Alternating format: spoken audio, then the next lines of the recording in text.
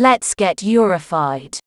Alrighty, so why did I decide to make a top 10 video all of a sudden? Well, it's definitely not because I'm running out of ideas for videos. No siree. It's also definitely not because I'm copying every lazy-ass anime channel on YouTube that get away with doing as little work as possible. Definitely not. So now that you believe me, let's talk about today's totally fantastic, totally original video topic. My top 10 Yuri Ships in anime video.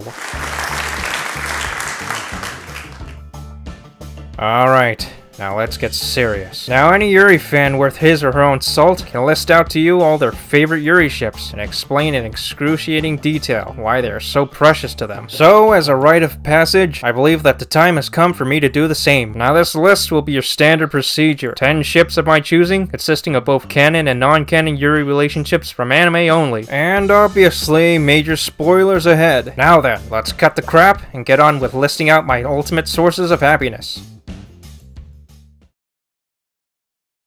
Number 10. Adachi and Shimamura. Adachi and Shimamura. Starting off our list is a ship from one of my hypest anime of 2020, and boy oh boy, did that show live up to that well-deserved hype. First off, I'm just gonna preface this by saying that I have not read the light novel. I simply watched the anime and read a few anthology mangas here and there, but by golly, what I saw of these two has made a lasting impact. Right from the get-go, I greatly appreciated how methodical the series was in handling these two characters. Half the time we see these two hanging out and simply going through the motions of being average everyday teenagers, and the other half were given deep glimpses into their psyche as they struggle to sort through their complicated personal feelings. Of course, I'm not ashamed to say it was more of a joy watching Adachi sort through her emotions of being hopelessly in love with Shimamura. It also helps that she's voiced by one of my favorite anime voice actresses. Yes, Kyoto is going places, I tell ya. Anyway, what I love most about these two is their sweet and innocent dynamic. Two socially awkward teens slowly becoming closer with each passing day, with one of them being head over heels in love with the other, and trying her absolute darndest to close the distance between them. And like I said, that's where most of the joy comes from. Watching the shy and innocent Adachi aim for the Shimable has given me happiness. So much happinesses. Whether she's blushing hard from a head pat, being a nervous wreck from getting a lap pillow, getting super giddy after asking to go on a date, or attempting to have premarital unprotected finger sex, Adachi absolutely solidifies herself as a legend and an inspiration to awkward lesbian teenagers everywhere. You go, girl. じゃあ元気 Number 9. Kanan and Mari. Love Live Sunshine. Spoilers! Expect to see multiple Love Live ships on this list. It is my bread and butter after all. Now what makes Kanan and Mari a standout ship to me is their consistency and openness. While Sunshine was a step up in the Yuri department compared to the original Love Live, the showrunners did still feel the need to pander to as many shippers as possible by attempting to cross-ship. And while I totally understand the reasoning behind it, it nonetheless made the show feel a bit cheap and inconsistent. However, Kanan and Mari managed to remain intact throughout the show, giving us a slew of romantic and adorable shipping moments. Now, I can harp on all day about their melodramatic conflict in Season 1, and how it makes absolutely no sense whatsoever. I mean, I will talk about that in their own separate video, but since this is a celebratory occasion, I'll resist the urge to be an internet armchair critic and explain why they're such a lovable ship. Simply put, Kanan and Mari is the wild and passionate couple. They hold nothing back when it comes to affection for each other. With Mari, for example, in Season 1, she was determined to get her girlfriend back, and make it very clear that she wants to repair their relationship and reclaim access to her favorite squeeze pillows. And in Season 2, Kanan was able to hike her pants up and repay the favor by showing Mari how much of a lady killer she is. Also, I'm a sucker for handsome girls paired with outgoing princess-like girls. My next ship will indicate that quite clearly. Anyway, Kanan and Mari are easily Aqua's powerhouse couple, and for that, they deserve my undying love and support. It's a shame they didn't show us their hot and messy makeup sex in episode 9. That would have been much higher on this list. Number 8. Ange and Princess. Princess Principal. The titular princess in her spying, shining black attire. What made me fall head over heels for these two were their excellent chemistry and unshakable devotion to each other. Despite inhabiting a world full of dastardly plots and immense suffering, the two managed to find solace in each other's warm, gentle embrace, and it becomes absolutely clear that every single action they take is done in the name of their dearest love. Indeed, the goal of these two lovely ladies is to secure a future future where they can live happily ever after together, and they'll stop at nothing to protect that goal. I also mentioned that their chemistry is an excellent aspect to this ship. It's a combination of adorable and pure passion. I absolutely love it when a character drops their outward persona and reveals their true nature when interacting with the person they love most. It shows us an intimate side of them that we would never get to see otherwise. Now, that's usually the case with romantic couples, but that is especially evident with Ange and Princess. When they're together, alone, with no distractions, it feels like time comes to a complete halt, and they're able to drop their facade, or let their hair down, as Princess so lovingly likes to say. Ange, a cold, badass super spy, turns into a sweet, overly timid, innocent maiden, and Princess, a charming, sharp-as-a-tack, caring member of royalty, turns into a charming, sharp-as-a-tack, caring member of royalty who loves to playfully tease her beloved protector. Alright, one character drops her persona more than the other, but you get my point. With all that said and done, you can tell they mean the world to each other, and maybe someday they can shout their love out to the world too, perhaps in one of the upcoming movies. Also in the movies, please give us some more snuggling time between them. I want to see how long it takes Princess to turn Ange into a squirming puddle of gay, panicky gayness. Number 7. Ayumu and Yu, Love Live Nijigasaki School Idol Club. And here we get another Love Live couple, and a notorious one at that. I still have PTSD from episode 11 for Christ's sake. And oh man, do I have a lot to say about these two, but I'm gonna keep things nice and simple, and try not to turn this into a manifesto. Ayumu and Yu are quite possibly the gayest Love Live ship I've seen to date, and that's including everything I know about Love Live, in and outside of the anime. However, despite the many shipping factors they share, including the childhood friends aspect, being next door neighbors, the constant hanging out with each other, the eternal promise they made, this scene, the thing that makes this ship so enjoyable to me, or at least a good portion of it, is Ayumu. Watching her play the jealous girlfriend role, and I mean really getting into it, was a pleasant surprise to see in this franchise. If School Idol Project and Sunshine are the 101 level courses for Yuri, then Nijigasaki is the advanced graduate level course. And this is largely thanks to Ayumu, who can't seem to keep her hands off her beloved Yu-chan. And who can blame her? When the person you love is hooking in a dozen girls a week, you tend to keep her on a tight leash. My squeometer was off the charts while I was watching our sweet little bunny girl try so desperately to keep Yu to herself. And the amazing thing is that it wasn't subtle in the slightest. Now, for how it was handled in both seasons, let's just say I have many things to say. Many things to say indeed. So we'll leave that for a separate video. So yeah, lots of things to love about Ayumu and Yu, and lots of potential ahead for them. However, I must express deep disappointment that we never got to see them have feet sex again in Season 2. I was very upset about that. And so was Quentin Tarantino!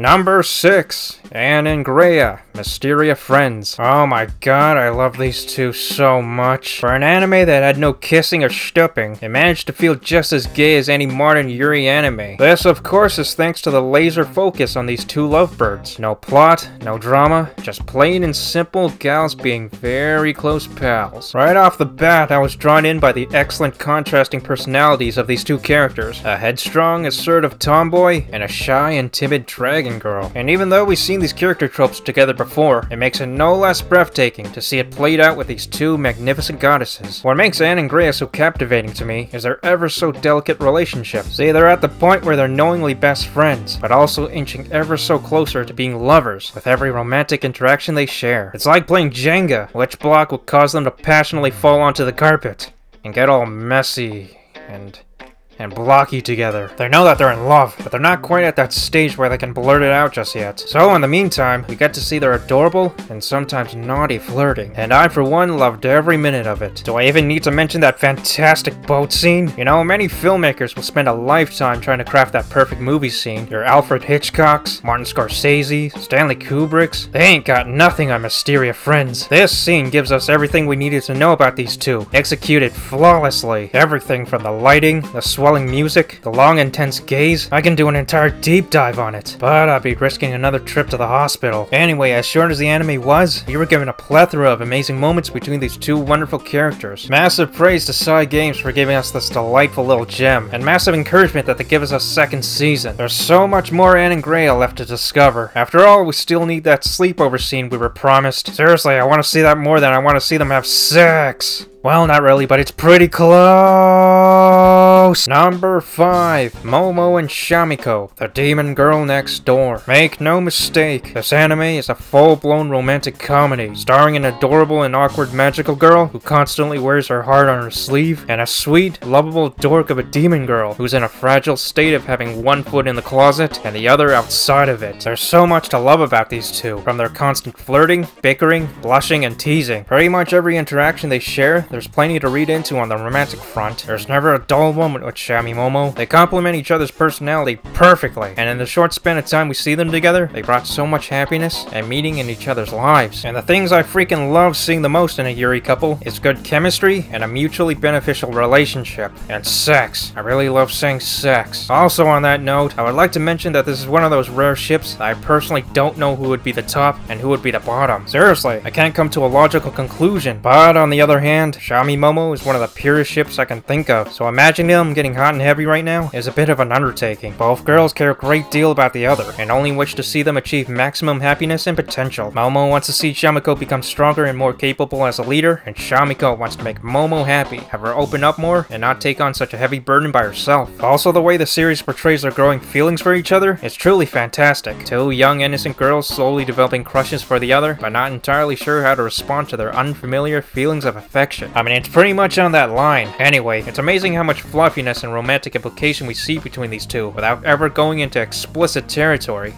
Well, except for Shamiko's obsession for Momo's navel. That's some straight up X-rated shit right there. Number 4. Maya and Claudine. Shoujo Kageki, Revue Starlight. God damn it. What is it about hot rivals that get your shipping blood pumping? Now I did talk a little about these two in my last Yuri shipping video, but it was more specifically about their rivalry. Now I can let loose and explain how much happiness Maya and Claudine has given me. Right from their intros, I knew there was something very special about these two. My immediate thoughts were, oh, they definitely are into each other. I mean, every scene between them is like a sexually tense nuke waiting to go off. I can't even decide who's gayer, the hot dominant tease or the hot flustered tsundere. Seriously, I'm just scratching the surface of this ship. There's so much going on between them romantically that I can come up with dozens of fanfics all in an afternoon. I mean, for one thing, we have the magnificent Tendo Maya, who is quite possibly the toppest character I've ever seen in any Yuri media. You pair someone like that with another character who is also a top, but much more competitive, and you get instant gold. They radiate so much charisma and gay energy that it makes total sense why the showrunners limited their screen time. They would absolutely steal the show. My enjoyment stems from watching these two play off of each other so eloquently. The hot-headed rival-obsessed Claudine makes it her life's goal to surpass the equally talented Tendo Maya, while the latter silently and gleefully relishes the idea of her rival attempting such a feat, almost to the point of sexual arousal. Like I said, there's a lot of fanfics to be drawn from all this. Oh yes indeed. My one complaint though, if I had to give one, is their bizarre French-speaking scene in episode 10. Maybe it's my rustic Canadian blood talking here, but something about the way they spoke French seemed a bit off to me. Call me crazy, but it's almost like they weren't all that experienced speaking French or something. Like they were two people who never spoke the language before and were told to read a few sentences off a script without much guidance. I don't know. That's the impression I got out of it.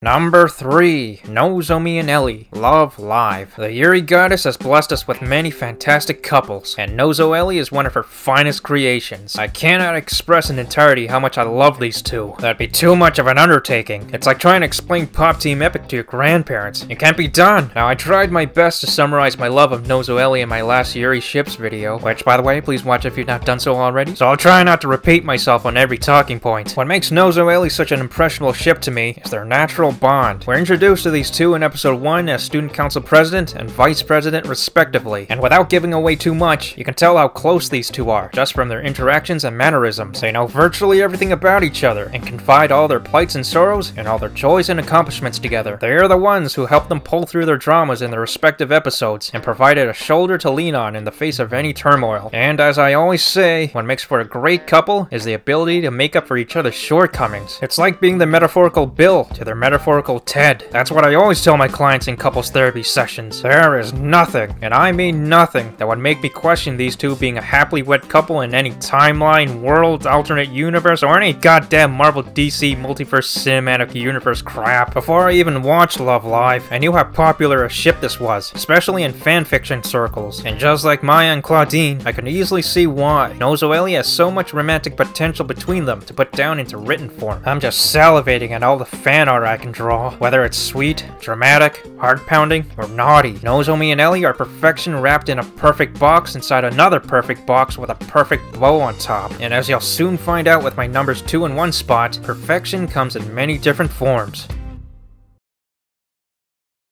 Number 2, Nico and Maki, Love Live. Oh boy, I'm feeling giddy. If you were to ask a Yuri fan who their all-time favorite Love Live ship is, there's a 70% chance they'll say Nico Maki. Well, hell, it definitely feels that way. At the very least, there's a lot to love about this ship in general. Nico and Maki are quite possibly one of the most entertaining pairs to watch, and their back and forth together is what drives a lot of the shipping. I've often said that if you put these two in a room together, they'll create instant chemistry, and if you leave them alone in that room for too long, they'll create lots of babies. Nico Maki is one of the rare ships of mine where I was first exposed to their fanfictions before being exposed to the anime. And not only do they have a lot of fanfictions out there, they are also wildly entertaining to read. So as I went down the Nico Maki rabbit hole and became more and more enamored, I had a certain mindset of them that was only shaped by fanfictions. Suffice to say, when I finally started watching the anime and saw these two on screen for the first time, I had a slightly mild reaction. I mean, I did temper my expectations at first. I knew there was no explicit Yuri content between these two, but at the same time, I hope for something a little more. Just a little more than what we got. And to be fair, Season 2 in the Love Live movie definitely turned it up a notch. With all that said, I absolutely adore how these two interact. Double tsunderes that often disagree with each other, but share many similarities. Oh god, there's so much to talk about. Like how Nico is constantly jealous of how hot and talented Maki is, or how much Maki loves to tease Nico when she's doing her usual shtick, or how Nico consistently tries to get Maki's attention and gives her a big ol' hug at every opportunity, or how they grew up, got married, and gave birth to 2 beautiful daughters together.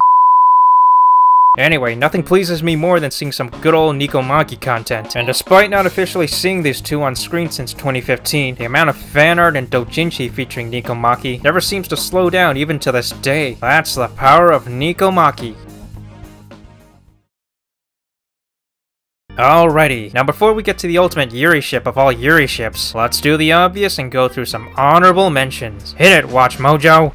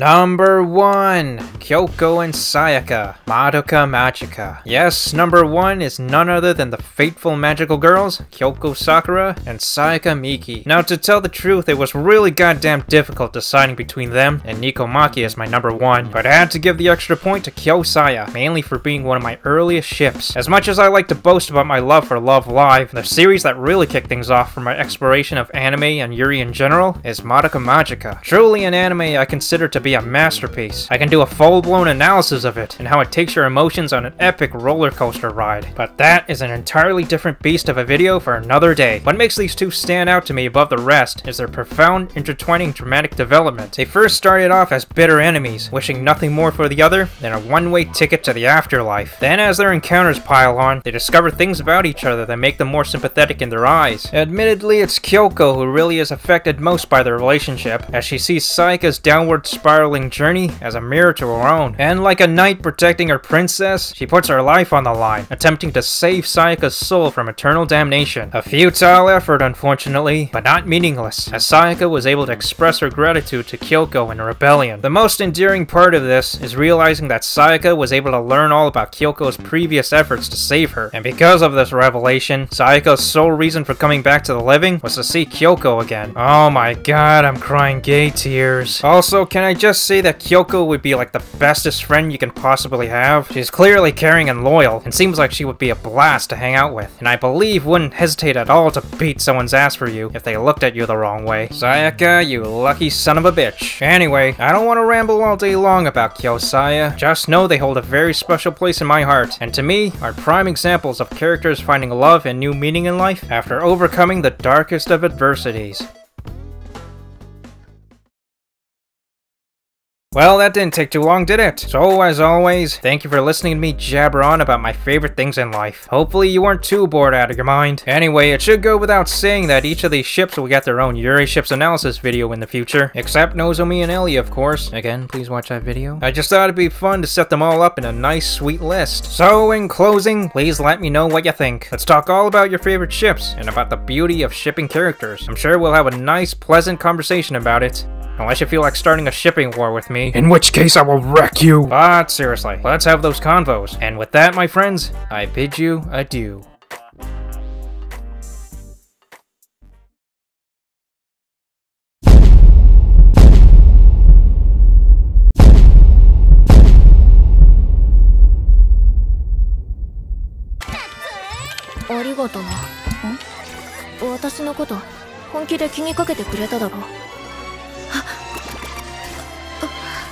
Oh my god!